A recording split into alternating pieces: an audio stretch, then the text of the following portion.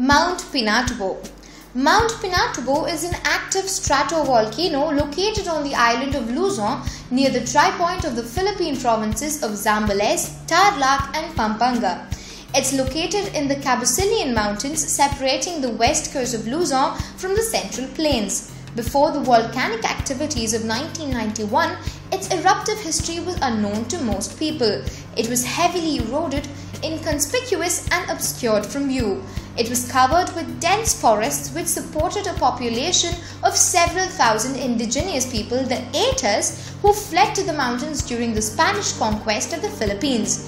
The volcano Plinian and Ultraplinian eruption on June 15, 1991 produced the second largest terrestrial eruption of the 20th century after the 1912 eruption of the Novarupta in the Alaskan Peninsula.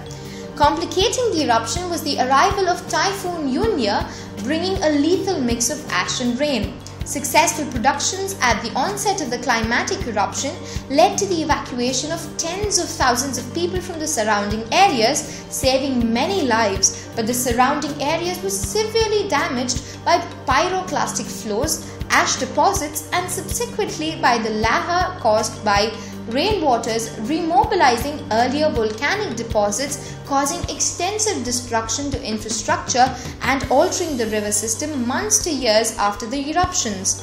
The effects of the eruptions were felt worldwide. It ejected roughly 10,000 tons or 10 kilometer cube of magma and 100,000 tons SO2, bringing vast quantities of minerals and metals to the surface environment.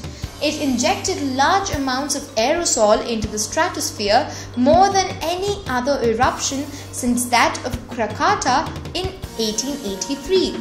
This caused the ozone deplete temporarily increase substantially. What do you think about this mount? Please tell us in your comments.